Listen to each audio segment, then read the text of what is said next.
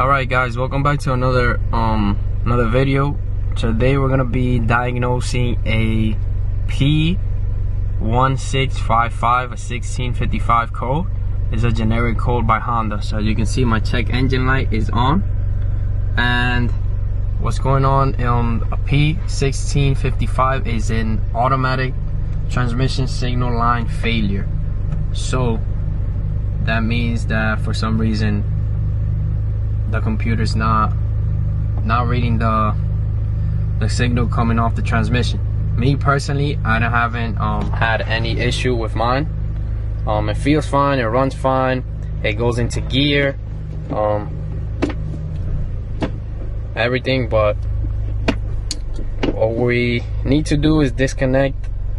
Honda recommends actually to clear the code and then reset the ECM, which is over here.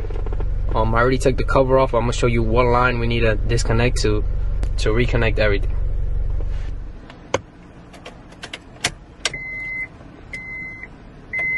So with the ignition on, what you're gonna want to do is go to the passenger side of the car, take this cover off, connect the OBD2 scanner, and see if you can get a signal.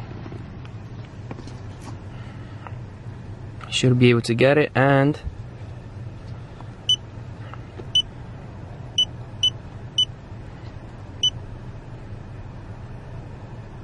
P1655 signal line failure. So what Honda recommends to do is, obviously we have the code, is to actually clear the code and reset the ECM. So we're gonna clear the code now.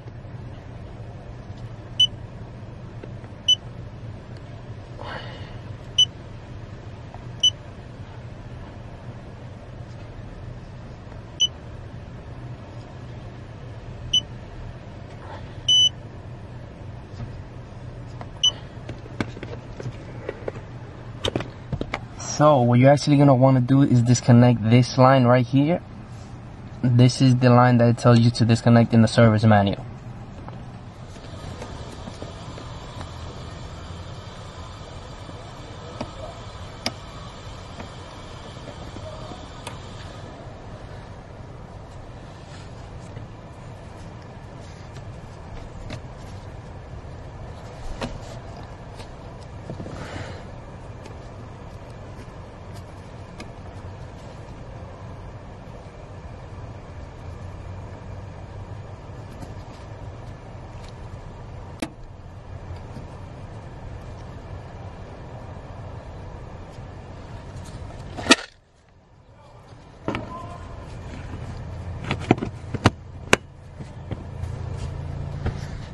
Alright, so you just reconnect it, make sure it's fully connected, and what you're gonna want to do is drive for a couple days. Honda recommends to see, this is the first step, and if the check engine light comes on again with the same code, then that's when you have a more serious problem.